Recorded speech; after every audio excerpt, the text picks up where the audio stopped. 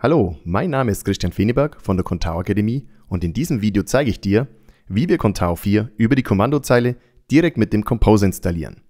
Grundsätzlich gibt es mehrere Möglichkeiten, Contao zu installieren. Weitere Möglichkeiten findest du unter contao.org in dem Download-Bereich. Um jetzt Contao über die Kommandozeile zu installieren, müssen wir zunächst eine Verbindung per SSH herstellen. Ob dein Hosting einen SSH-Zugang hat, kannst du in deinen Zugangsdaten erfahren. Wenn du jetzt ein Windows-User bist, dann empfehle ich dir das Tool Putty, mit dem kannst du eine Verbindung eben zum Server herstellen. Als Mac-User kannst du das eingebaute Terminal verwenden oder du verwendest ein Tool wie iTerm2. Ich werde dir jetzt nicht erklären, wie wir eine Verbindung zum Server herstellen, das findest du ganz einfach, wenn du kurz bei Google suchst. Wenn wir also auf dem Server verbunden sind, dann sieht das etwa so aus und wir haben jetzt die Möglichkeit, hier bestimmte Befehle einzugeben. Im ersten Schritt müssen wir jetzt den Composer auf unserem Server installieren. Oder wenn wir ein Hosting haben, wo der Composer bereits installiert ist, dann funktioniert der Befehl Composer. Du kannst das einfach mal testen, indem du den Befehl Composer eingibst und dann -v. Wenn hier eine Ausgabe kommt, dass der Befehl gefunden wurde und auch eine Version angezeigt wird, ist alles gut. Wenn jetzt der Composer nicht installiert ist, was bei den meisten Shared Hostings der Fall ist, dann müssen wir diesen Composer zunächst installieren. Dazu gehe ich jetzt einfach mal kurz auf getcomposer.org. Denn hier findest du die Anleitung, wie das Ganze funktioniert. Es gibt jetzt zwei Möglichkeiten, den Composer eben zu installieren. Entweder global, also serverweit, wie das bei manchen Hostern bereits der Fall ist. Oder wenn das nicht eben ist, dann kannst du das Ganze eben lokal installieren. Das bedeutet pro Projekt. Es gibt jetzt mehrere Varianten, wie du diesen Composer installieren kannst. Ich zeige dir jetzt einfach mal eine Variante. Um jetzt den Composer herunterzuladen, verwende ich den Befehl wget. Dann muss ich die URL angeben, wo ich eben den Composer Installer herunterladen kann. Anschließend gefolgt mit einem Bindestrich und ein großes O und dann gebe ich den Ausgabenamen an. In dem Fall wäre das composer-setup.php. Wenn ich diesen Befehl jetzt absende, wird der Composer-Installer direkt in den Ordner geladen, wo ich mich gerade befinde. Das dauert in der Regel wenige Sekunden und dann haben wir die Setup-Datei. Im nächsten Schritt muss ich jetzt dieses Composer-Setup ausführen. Je nach Hosting hat der PHP-Befehl unterschiedliche Versionen. Das heißt, wenn ich hier mal php-v mache, dann sehe ich, dass bei mir eben PHP 7.1 verwendet wird. Es kann auch sein, dass hier eine veraltete Version verwendet wird oder mehrere PHP-Versionen auf dem Server installiert sind. Dann kannst du zum Beispiel mit PHP und dann zweimal schnell die Tab-Taste gedrückt halten, siehst du dann weitere PHP-Versionen.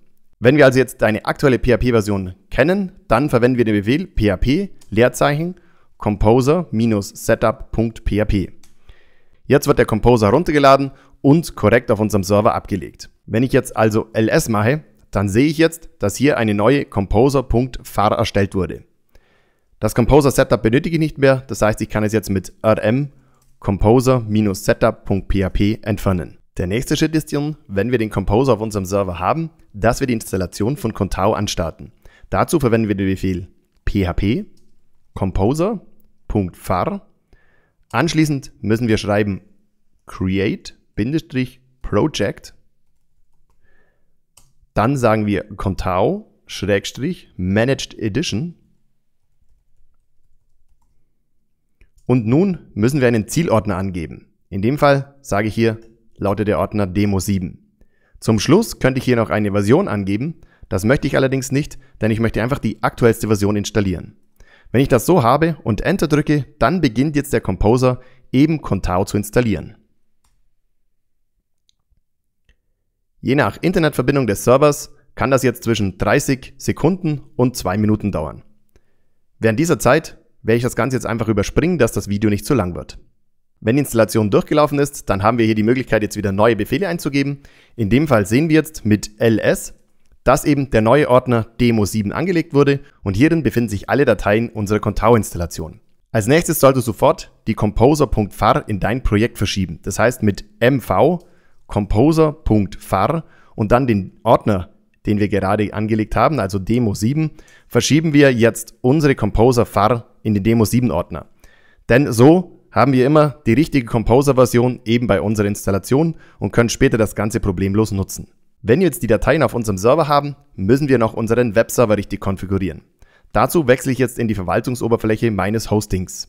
Wichtig ist jetzt, dass du eine eigene Domain anlegst. In meinem Fall lege ich eine Subdomain an. Du kannst natürlich auch deine Hauptdomain verwenden. Und hier dann ganz wichtig, der Zielordner muss auf den Unterordner Web zeigen. Also in meinem Fall eben Demo 7-Web. Wenn du das nicht so machst, dann funktioniert Contao auch nicht. Das heißt, ganz wichtig, der Zielordner muss eben mit diesem schräger Web sein und darf nicht nur in den Hauptordner Demo 7 oder in dem Fall eben deine Contao-Installation zeigen. Wenn das erledigt ist, dann können wir im nächsten Schritt das Installtool aufrufen. Dazu gehen wir jetzt in den Browser auf unsere neue Subdomain oder eben auf deine Hauptdomain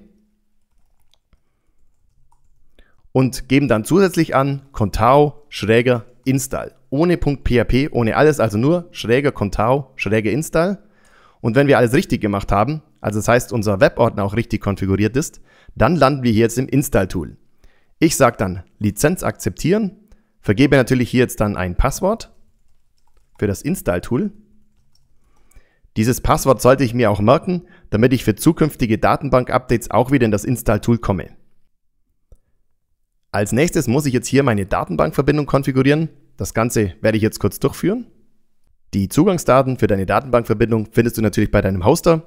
Du solltest für jede Contao-Installation eine eigene Datenbank anlegen. Wenn du dann die Zugangsdaten eingegeben hast, klickst du auf Einstellungen speichern und Contao prüft, ob alles passt. Wenn dann die Verbindung okay ist, dann findest du hier einen Dialog, wo sagt Datenbank aktualisieren. Es werden zunächst jetzt in der Datenbank alle nötigen Tabellen angelegt. Dazu klicken wir einfach auf Datenbank aktualisieren. Wenn nun die Datenbank auf dem aktuellen Stand ist, dann gehen wir unten noch und legen ein Administratorkonto an.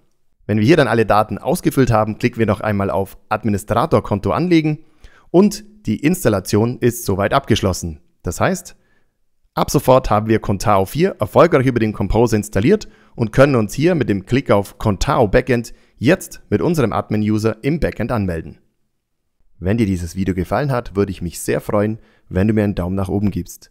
Wenn du mehr über Contao 4 erfahren möchtest, dann besuche doch meine Webseite unter contao-academy.de/contao 4 und trag deine E-Mail-Adresse ein und ich werde dich regelmäßig über Contao 4 und neue Videos informieren.